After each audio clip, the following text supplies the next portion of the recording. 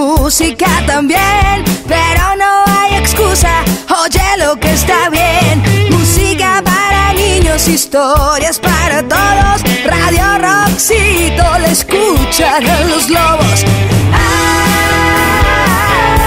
Radio Roxito, Radio Roxito, Radio Roxito, un mundo infinito.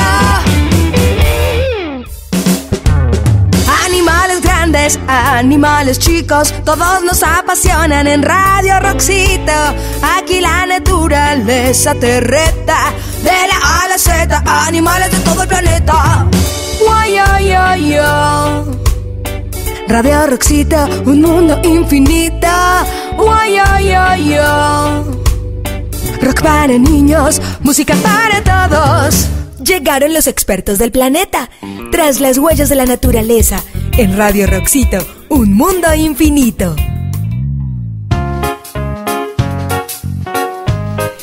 ¡Ela! Mira nada más lo que encontré en el enciclo Huellas. ¡Ay, mira! Este es un cuento que se llama El Ladrón del Fuego, de Paula Ojeda y Juan Palomino. Y justamente habla de un mamífero muy peculiar, el tlacuache. Uy, con permiso. Hola, Tizoc, ¿cómo estás? Hola, Cuetlas. ¡Ela, qué gusto verte! Después de un tiempo que me habían abandonado, el gusto es mío tenerlos aquí conmigo. Oye, Ela, yo quería preguntarte, ¿de casualidad no viste mis cerillos? ¿Tus cerillos? ¿Ya vas a cocinar? Pues no puedo prender la estufa. Pues no, hay que buscar, seguramente se cayeron. Oye, esos ladrones del fuego. ¿Te refieres a los tlacuaches? A esos meros. ¡Ay, calacas! Yo tengo un amigo tlacuache.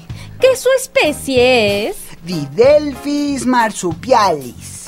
Y en México existen 5 géneros diferentes de este marsupial americano. Órale, o sea que a los 5 géneros les llaman tlacuaches. Ajá, y se distribuyen en América. ¡Excelente! ¿Pero por qué son marsupiales, Ela? Pues al igual que los canguros, los tlacuaches tienen una pequeña bolsita llamada marsupio, en donde sus crías terminan de desarrollarse para que finalmente salgan y conquisten los ecosistemas. ¡Oh, se roben el fuego de las cocinas! ¡Oh, este animal casi no ha cambiado desde que apareció hace 50 millones de años! ¿Qué? Es uno de los mamíferos más antiguos sobre la Tierra, así como lo escuchas, Tizoc. Y algo muy característico de la especie es que tiene una cola que es muy larga, más larga que su cuerpo. Es pelona y escamosa. ¡Ay! Y es tan flexible que puede sujetarse con ella. Sí, y los tlacuaches hacen sus madrigueras en los huecos de los árboles caídos, en otras madrigueras abandonadas o en agujeros entre las rocas. ¡Claro! Y si preguntas de qué se alimentan... ¡Sí! Pues se pueden llegar a comer desde granos, frutas, insectos e incluso gallinas. O sea que pueden llegar a la manzana gusanada porque son omnívoros. Exactamente. Es momento de que hagas un menú dedicado a los tlacuaches. ¡Ay, Ela! Es momento de leer El Ladrón del Fuego. Y con esto comenzamos. ¡Oh! A ver, busquemos a este ladrón del fuego que se llevó mis cerillos.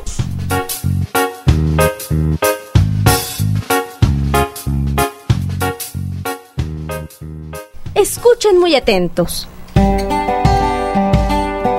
El fuego cayó del cielo, en lo más alto de la montaña, y fue el tlacuache el que lo bajó al mundo. ¡Ay, calacas! Era el tiempo del origen. Los hombres aún no eran hombres. Los animales no eran animales. Nada tenía forma, no era claro dónde empezaban las cosas ni dónde terminaban. Todo tenía sentimientos. todo tenía voz: los árboles, el sol, la luna, los ríos, la tierra. Todo con vida, sí, pero todo entre tinieblas, todo en la oscuridad. Era el tiempo del origen y entonces el tiempo no era todavía tiempo. Tal vez porque otros ya lo habían intentado y fallaron. Tal vez porque los hombres se lo pidieron. O quizá porque así tenía que suceder.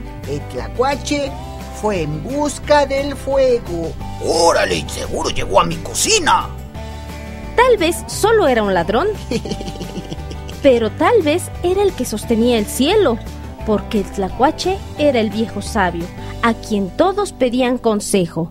Él sabía cómo debían de fluir las cosas. Cuando los animales le preguntaron qué curso debían seguir los ríos... ¿Qué curso deben seguir los ríos? ¿Qué curso? ¿Qué curso? Sí, ¿qué curso? Él respondió que deberían correr, como el tiempo, que es sinuoso, ondulado y que nunca avanza en línea recta. Uy, eso sí que está complicado. Al Tlacuache le gustaba mucho la fiesta. El mezcal, el pulque, las tlacuachas y el tabaco. Celebrar era un modo de acercarse a los dioses. ¡Vamos a celebrar! Y el Tlacuache celebraba con gusto. Por eso estaba muy cerca de los dioses.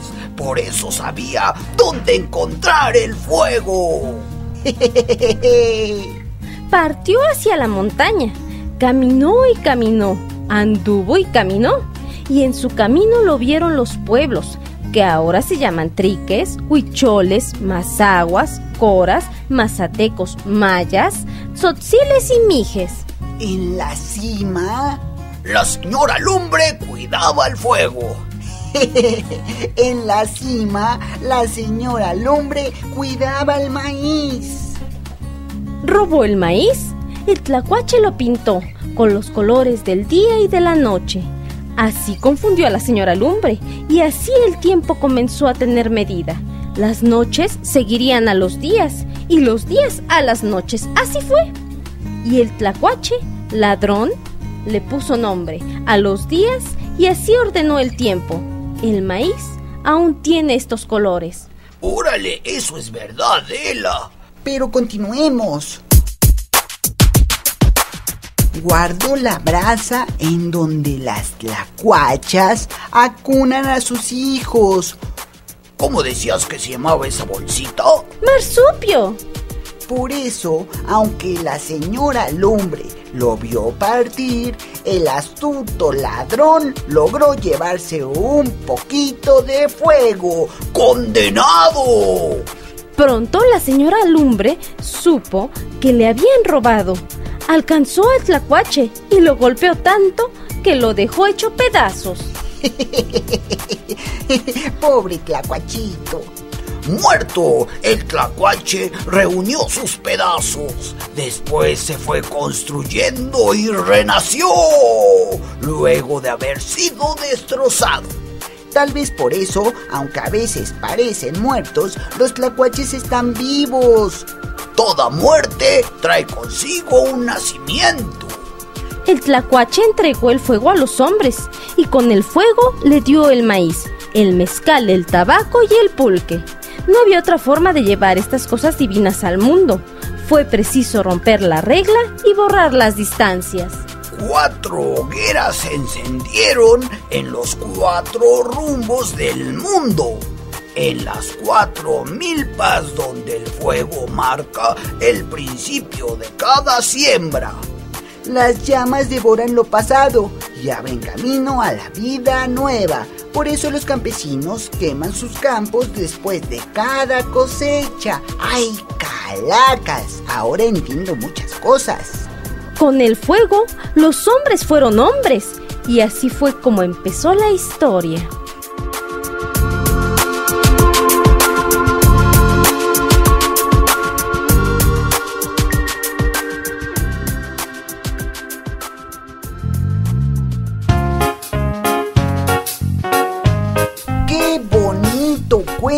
Ela. ¡Uy, sí! ¡Qué bonito! Ya ni quiero encontrar a ese ladrón de los cerillos de mi cocina.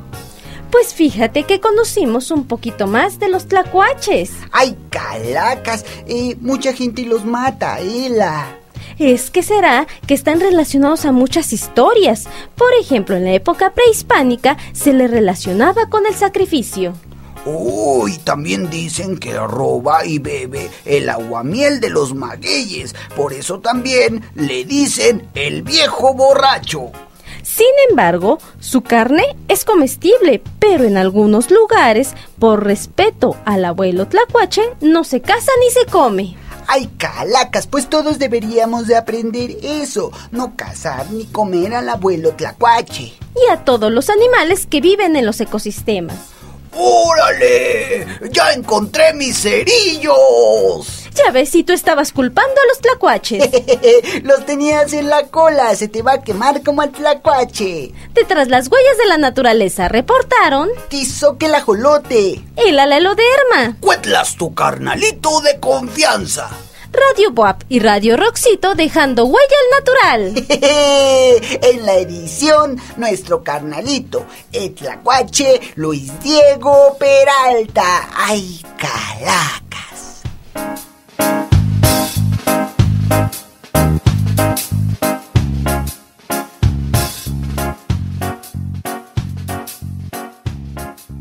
Tras las huellas de la naturaleza, en Radio Roxito, un mundo infinito. Animales grandes, animales chicos, todos nos apasionan en Radio Roxito.